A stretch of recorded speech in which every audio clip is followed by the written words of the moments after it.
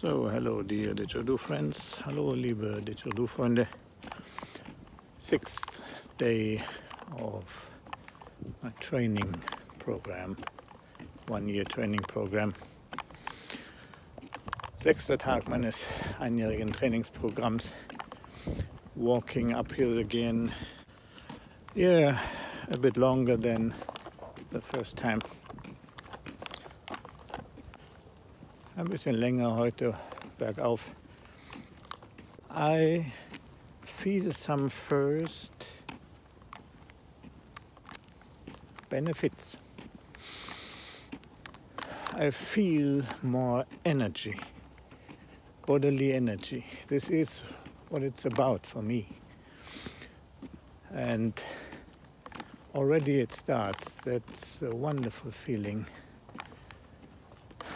Almost unknown to me since so many years. Ja, die ersten Ankündigungen von Erfolgen kommen. Ich fühle mehr Energie, körperliche Energie. Das fühlt sich richtig toll an nach so vielen Jahren. Some snow. Ja, es fühlt sich toll an und das ist, worum es mir ja geht bei dieser Art Training. Wieder Energie zu fühlen. To feel energy again is the name of the game. Darum geht's. While I'm walking here and come to this long stairway, I can talk about something that happened today. Ja, während ich hier so hochlaufe und zu dieser langen Treppe komme, kann ich über etwas sprechen, was heute passiert ist. He did not use the word illusion, he said fiction. Yeah, I agree 100%. It is, like so many things in life, a mind game, a trick of the mind, a fiction. Absolutely. Ja, er nannte es Fiktion. Und ich denke, wie so viele Dinge im Leben ist das tatsächlich ein Trick des Geistes, eine Fiktion. Ein Luftgespinst, ein Hirnding. Yeah, so I agree. Ich stimme absolut zu.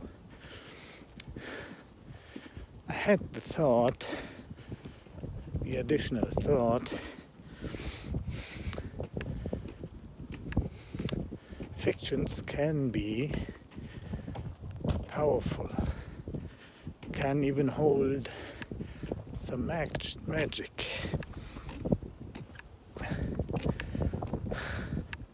Ich hatte den zusätzlichen Gedanken, Fiktionen können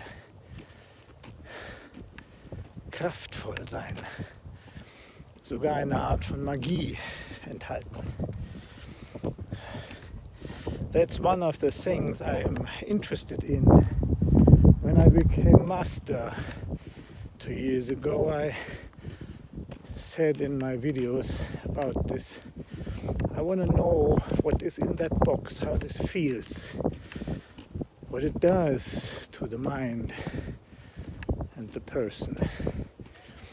Als ich vor 2 Jahren mich Meister nannte und so fühlte, habe ich ja in den Videos damals gesagt, ich möchte auch gern wissen, das ist einer der Gründe dafür, was ist in dieser Box drin? Wie fühlt man sich? Was macht das mit dem Menschen? And even now that I start my journey to Grandmaster, und jetzt, wo ich meinen Weg zum Großmeister beschreite, anfange, there are first sparks of this, what might be in this box. Das sind erste Funken von Erkenntnis, was in dieser Box drin sein könnte. find this absolutely fascinating, thrilling. Ich finde das total faszinierend und aufregend. I want to talk about one of these sparks. Some days ago I had a Didgeridoo group tuition, and we talked about this, my students and me. We 4 people in this room, and they asked me things and motivated me and gave me strength and uplifting words.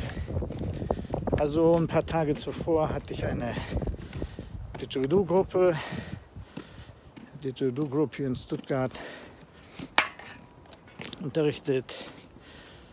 Good friends since many years. Gute Freunde seit Jahren. So now this long stairway. Can we see this? Yeah. Okay. So yeah, we talked about it. Also wir haben darüber gesprochen, über diese ganze Meisterthematik. Sie stellten mir Fragen, sie gaben mir aufmunternde Worte.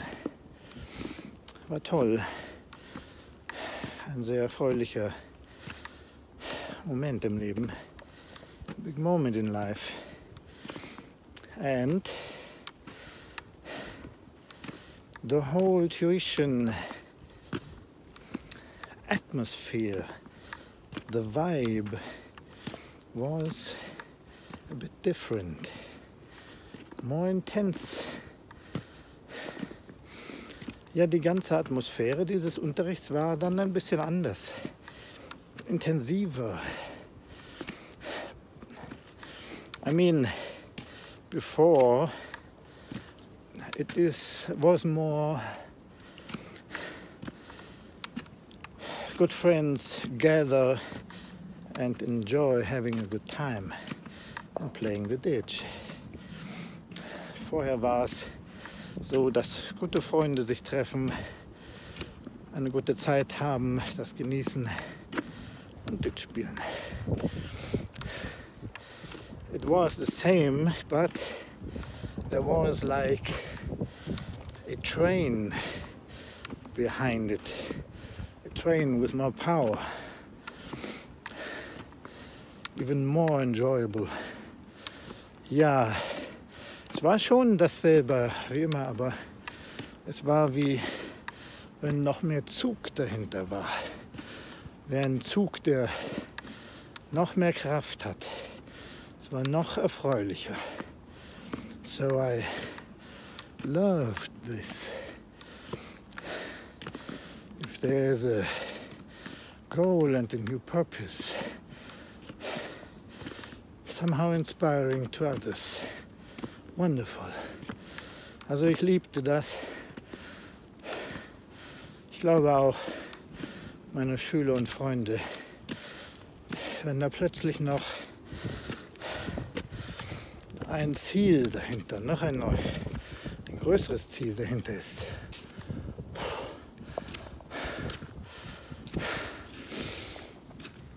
I cannot see. Okay, better like that. Oh, ice. If I would, when I became Grandmaster, say that meeting some Aboriginals. Yes, of course. I have no shame, I feel nothing wrong about it. If they want to beat me up, fine, I will defend my standpoint. But I gather they will not be that tolerant, but who knows? But if they give me time to say something more about it, like I say in my videos here now, they might also see it has nothing really to do with their view of the world. So I'm not offending it, not do some kind of damage or disrespect or something. Hat gefragt, ob ich denn, wenn ich sein Großmeister geworden bin, zu echten Aborigines das sagen würde, wenn ich sie mal sehen sollte. Ja, na klar, wieso nicht? Ich habe ja überhaupt nicht das Gefühl, was Falsches zu machen oder irgendeine Scham oder irgendwas Negatives dabei. Ja, entweder sie prügeln mich grün und blau. Ich glaube nicht, dass die Toleranz allzu groß sein wird. Oh shit. Wow.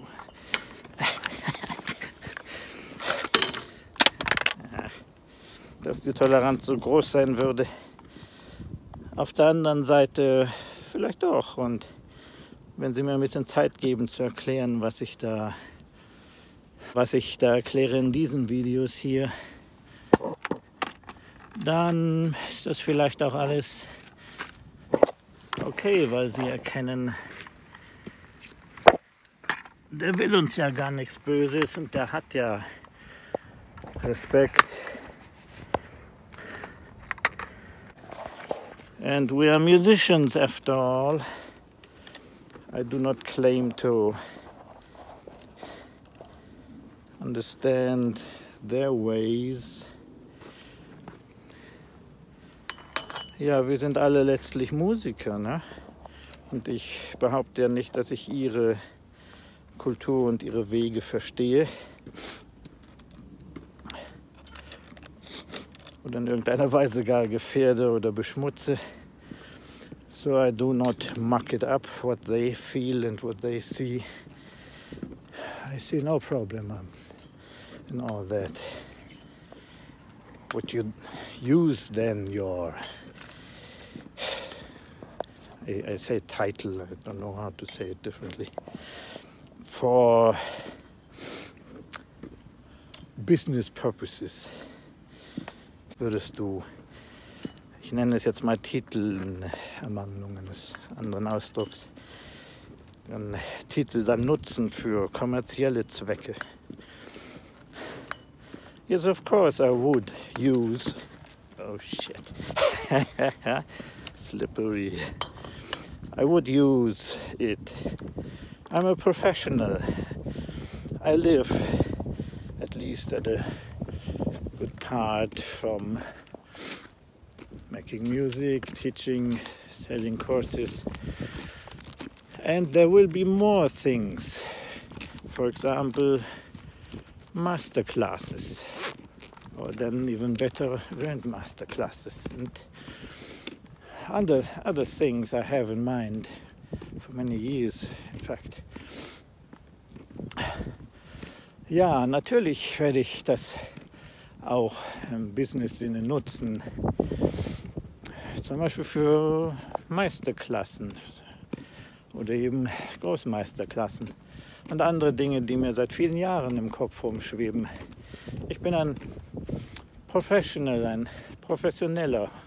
Musiker, Spieler. David Bowie said in an interview, if you got it, use it. Right. If you're a professional and you have to sustain a family with this, so why not? I have earned it. When I feel I have earned it, I will use it, of course. Ja, wenn man eine Familie zu ernähren hat und als Musiker sein Leben bestreiten will, dann wieso nicht? Wie David Bowie in einem Interview sagte, wenn du es hast, benutze es. So yeah.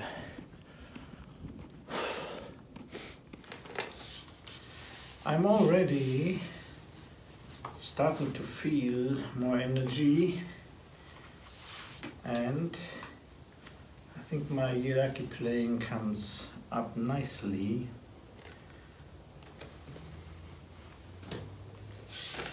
It's already better. Marvelous.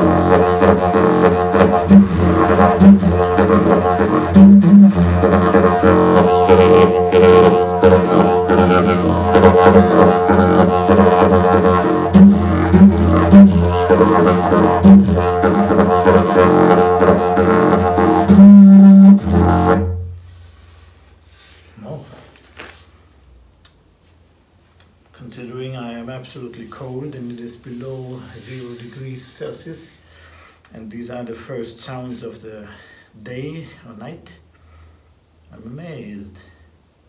Wow. Ja, ich bin echt erstaunt. Wenn man bedenkt, dass ich absolut kalt bin und es unter 0 Grad ist und dass die ersten Töne des Abends, not bad.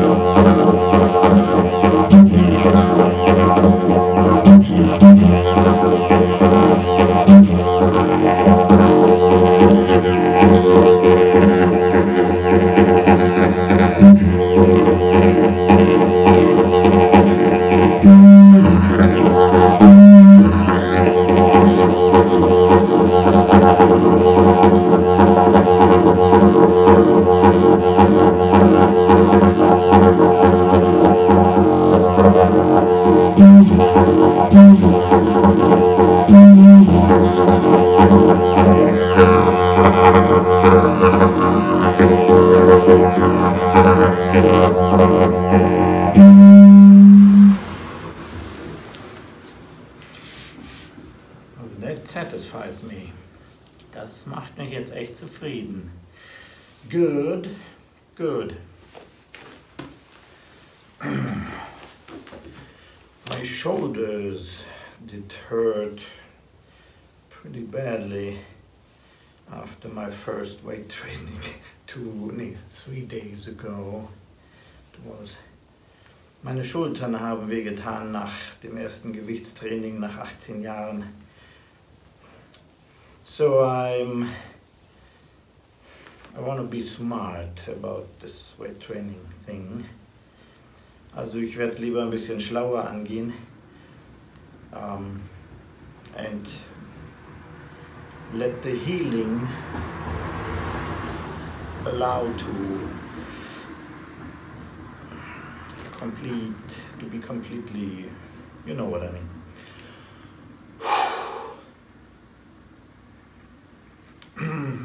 Ja, ich würde es also schlau angehen und die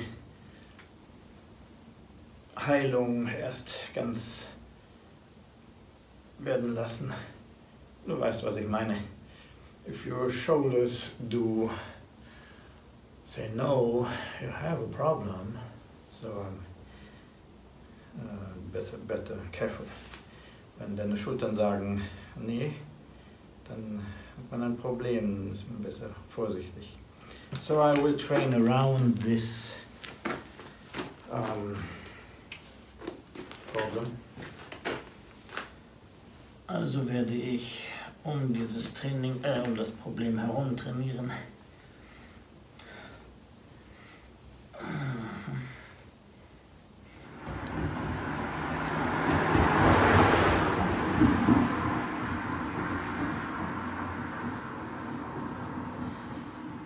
You also have to take care about your tendons. If they hurt, it's alarm. Better let the healing be completed first. Man muss auch auf seine Sehnen aufpassen. Wenn die anfangen weh zu tun, dann ist das Alarm und man sollte die Heilung auf jeden Fall beenden, bevor man weitermacht.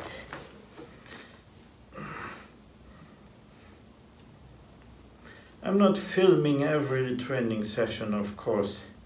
Ich filme natürlich nicht jede Trainingseinheit. Who wants to see for 365 days the same? Wer will 365 Tage dasselbe sehen?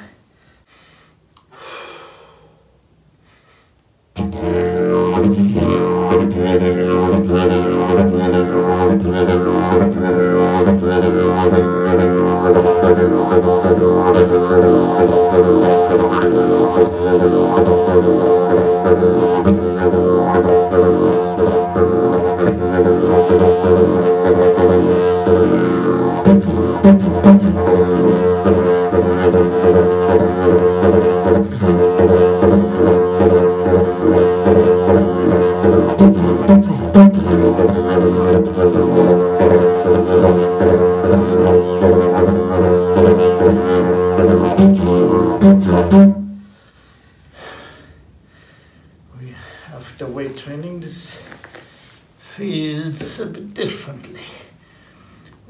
Nach Training mit Gewichten fühlt sich das anders an. Yeah, that's why I'm here. Deswegen bin ich hier. I was mocked about the style of my push-ups in the first video when I was doing push-ups. I get that it looks really silly and funny and embarrassing, and I couldn't do many, and in a bad form. What you don't know, every one of them, every repetition did hurt in my shoulders pretty badly. So it was looking ugly and badly performed, and it was, absolutely. And I am embarrassed to the bones, but it was a start, and the start did hurt. Yeah, so you can mock me as much as you want. I do not care in the slightest, really not. I laugh with you, because when I'm looking at this, it is more than funny.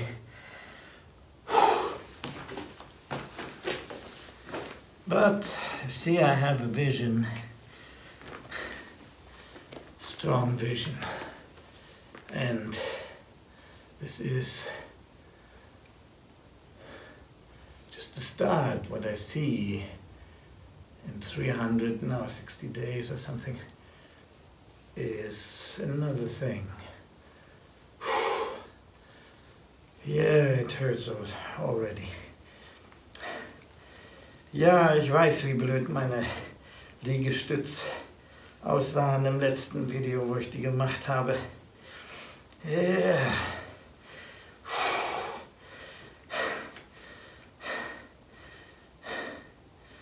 Und da muss ich selber sehr lachen, wenn ich das gesehen habe, wie ich die gemacht habe. Aber was du nicht weißt, jeder einzelne Liegestütz, sogar in dieser unmöglichen Form ausgeführt, hat in den Schultern echt wehgetan. So, that's why I'm not training shoulders today. I want to give them more time to heal. Still hurts, the shoulders. Ja, die Schultern jetzt kaputt zu machen wäre ziemlich doof. Oh. Yeah.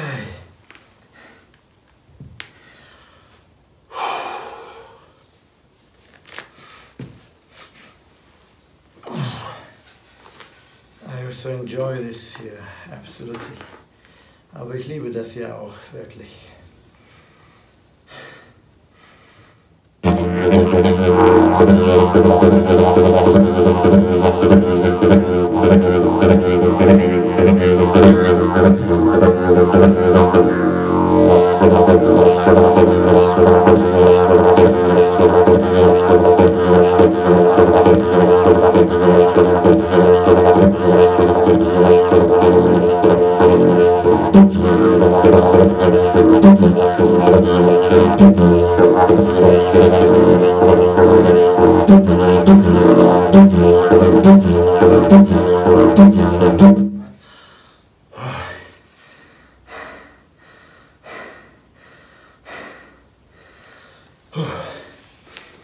Yeah, it's still about stress tolerance. Es geht immer noch um Stresstoleranz and speed endurance und Geschwindigkeitsausdauer.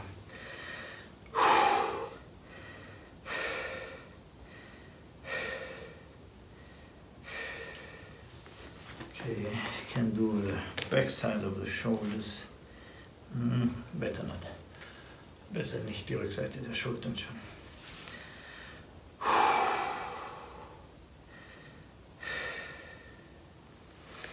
Oh Mann.